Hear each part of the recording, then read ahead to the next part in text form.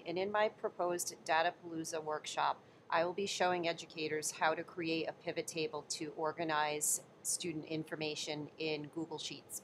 So this is an example of a pivot table that I use with one of my classes, and over here on the left-hand side, I have student information as far as students' initials and the disability that they have. And then over here on the right-hand side, all of the other columns show different accommodations and modifications that these students have. So in this pivot table, I use filters so that I can sort simply by student. So for example, let's say I want to clear and just show one student.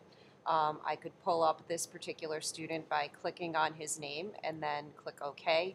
And so then from there, it shows that student's accommodations and modifications. So for example, we have text-to-speech, graphic organizers, repetition of directions, models of finished work, etc.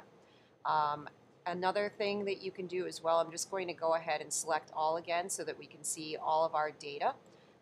In addition, you can also filter by the actual modification itself. So let's say, for example, I wanted to see which of my students required graphic organizers on their IEP. I can click on this filter here and then uncheck 0, click OK. And so then it shows me that these 5 students here require graphic organizers when writing.